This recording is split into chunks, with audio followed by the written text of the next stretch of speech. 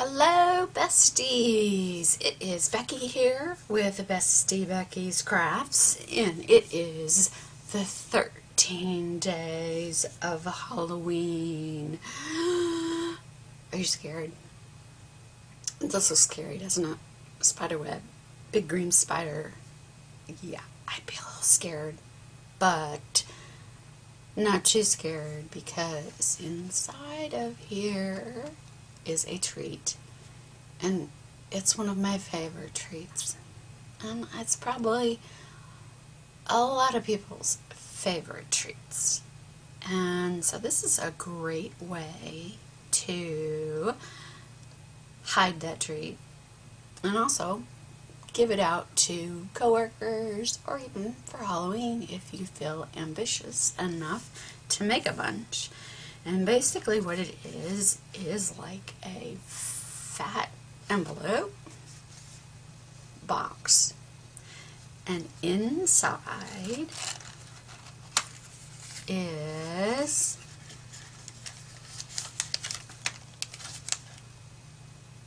a peanut butter cup. Yum, yum. So this is what we're going to make today. And it's really easy. And I know I say that like about everything, but this is,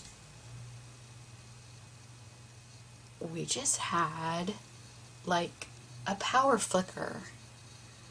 Oh, our power's kind of weird. I don't think it's supposed to rain.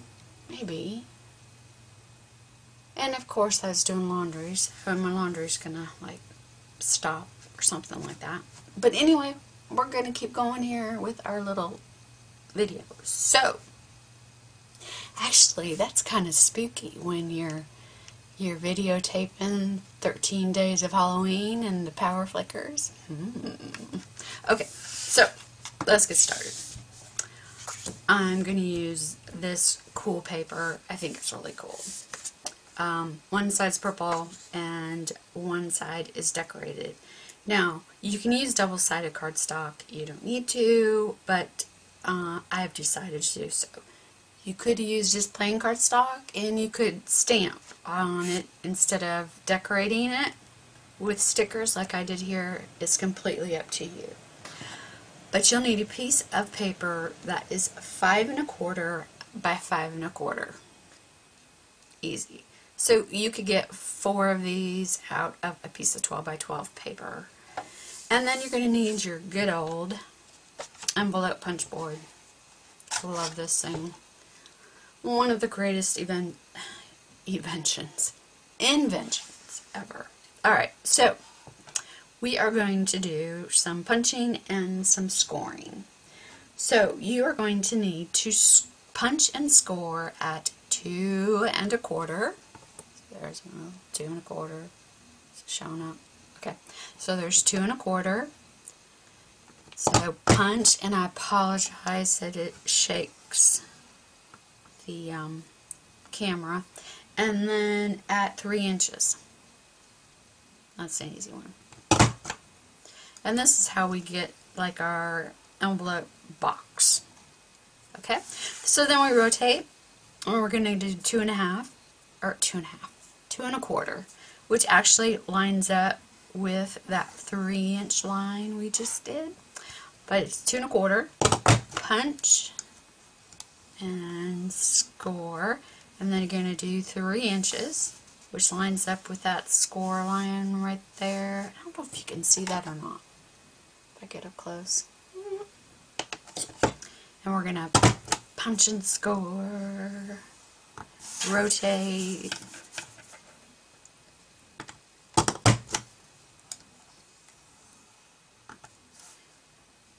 and then 3 inches. Okay, and our last side here is 2 1/4.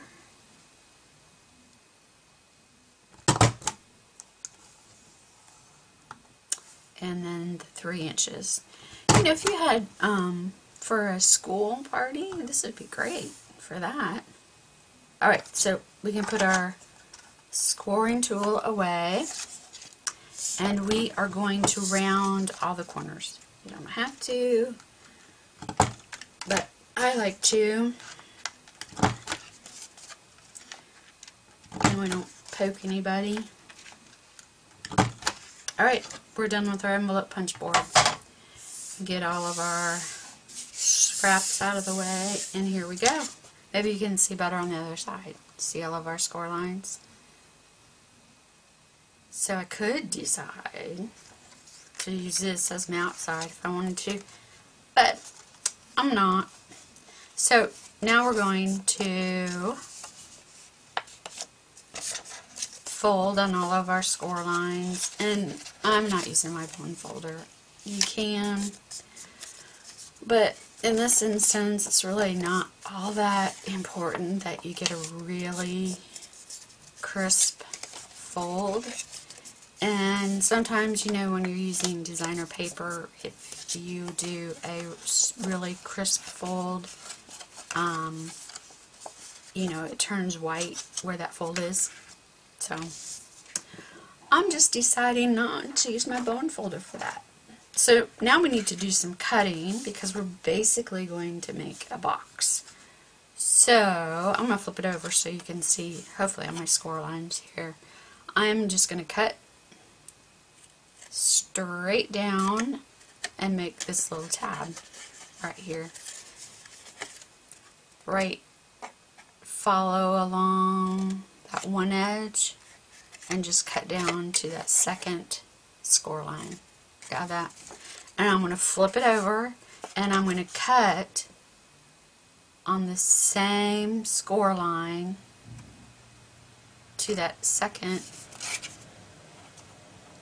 score line, like so. Alright, so you see that? We got tab here and tabs here. Alright, now if you look at this tab that way, see how it's kind of curves up? For me, it bugs me. It just bugs me. So I'm just going to cut it straight. I just want to cut that little thing off. And that's just from when you punched it and scoring it.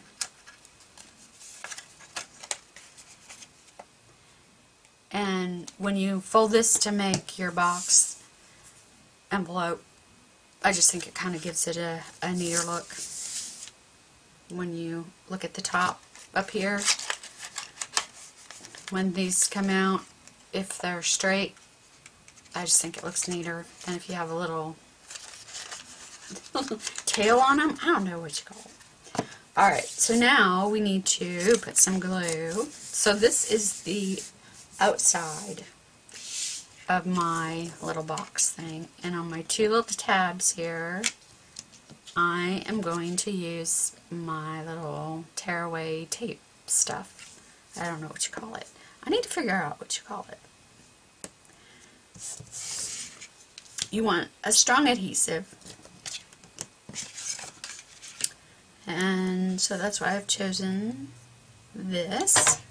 Oops. Okay. And then you're going to turn this over. Okay. And here's where our, turn those glue tabs up. Alright. And now I'm going to put tape along this little flap. Okay. And I'm going to just like so. If you wanted to use liquid glue, you could, but then you just got some drying time to worry about, and I would think with hot glue, you know, if you didn't get it smushed right and stuff, it would not be flat. I really want it flat. Okay, so now we're gonna take off our tearaway tape backing. Maybe. There we go.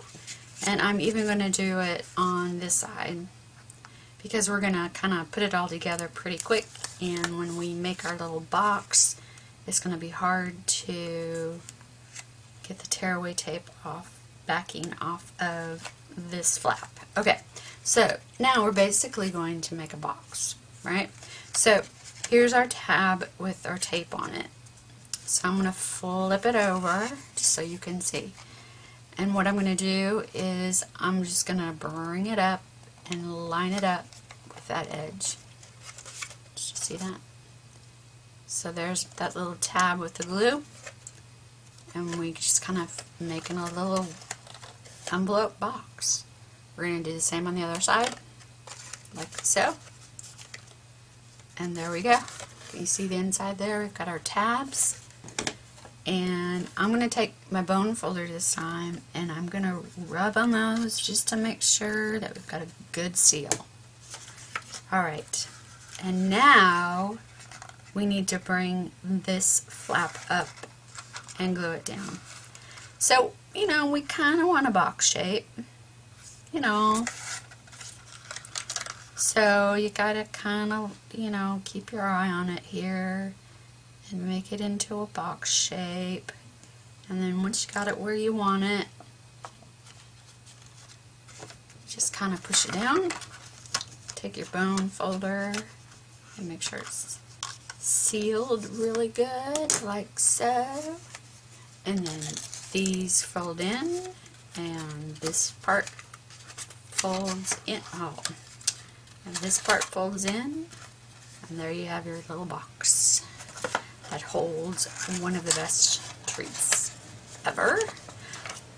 But you could, I don't know, find something else to put in there. You could put those little candy bars in there, some nuggets, candy, whatever you'd like. Or if you've got a crafty friend, you could put some washi tape in there. Just saying, you know. Alright, and then we decorate the outside. And there's, I mean, so many ways you could decorate the outside. Like I said before, you could decorate it with a stamp. You could put little stickers on it. Which one do you like better? The ghost kind of gets lost. So let's do our little bat here.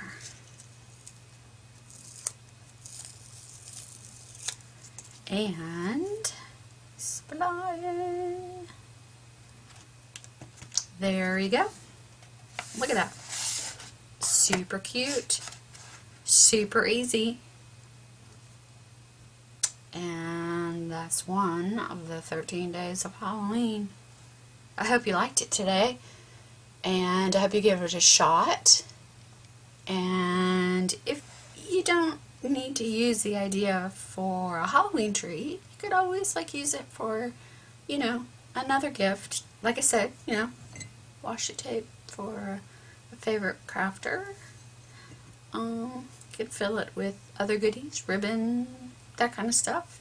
So that's it for today. Thanks for stopping by. Make sure that you check out my Facebook group with my bestie, Irina. It's called Fun Life on a Budget, featuring Bestie Becky. And check out her YouTube channel, which is Fun Life on a Budget. And it's a fun Facebook group. We do giveaways. We do swaps. You get to see, you know, links to wonderful videos like this, and we're doing the 13 days of Halloween, and so you need to check out my bestie Irina's YouTube channel to see what she's got up her sleeve for the 13 days. So that's it. Thanks for stopping by. Happy crafting, and I will see you next time. Bye.